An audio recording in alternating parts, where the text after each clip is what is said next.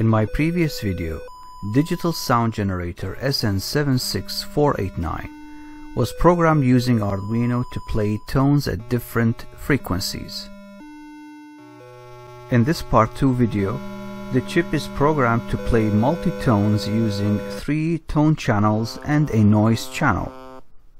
The chip is also programmed to play a sample music of a retro game back from the 80s.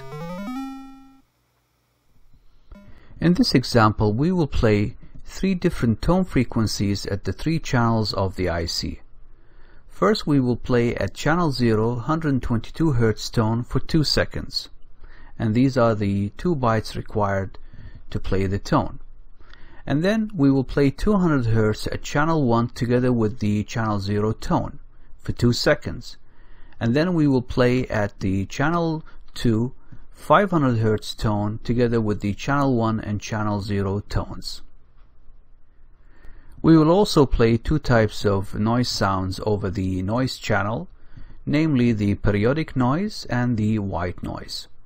For the periodic noise, this is the byte we send to the chip, where the feedback value is 0 here, and the shift rate or the noise frequency is 10, which is equivalent to dividing the oscillator frequency 4 MHz by this value, which is approximately 2 kHz. And for the white noise, this is the byte where the feedback value is 1 and the frequency is again approximately 2 kHz.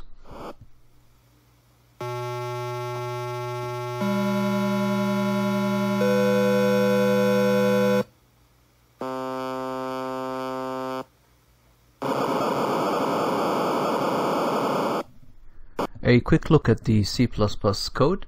Within the loop function, we set channel 0 to maximum volume, and then we play 122 Hz tone at channel 0 for 2 seconds.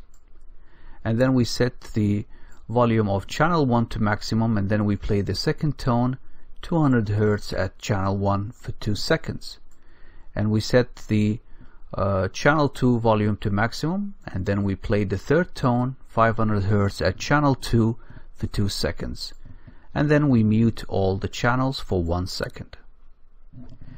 Next, we set the volume of the noise channel to maximum, and then we play the periodic noise for 2 seconds, and then we mute the noise channel for 1 second, and then we set the volume again back to maximum, and then we play the white noise for 3 seconds, and then we mute the noise channel. In this next example, I'll play a short piece of music from the retro game Chucky Egg, which was popular back in 1983. And these are the musical notes for this piece of music, which I obtained from the internet. And using online tools, you can easily translate the note into tone frequency. And then we find the hexi value of each tone.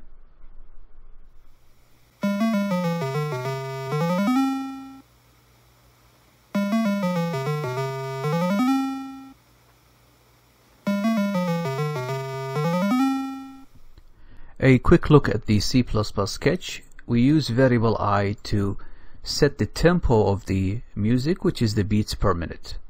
Then we send the first tone through channel 0, and then we use this for loop to attenuate the volume of the tone gradually. This will give us what is called the tone duration. And we do the same with the rest of the tones. In a future video, using the SN76486 chip, I will demonstrate how to play ringtones coded in Ringtone Text Transfer Language, which was developed by Nokia. Thank you for watching.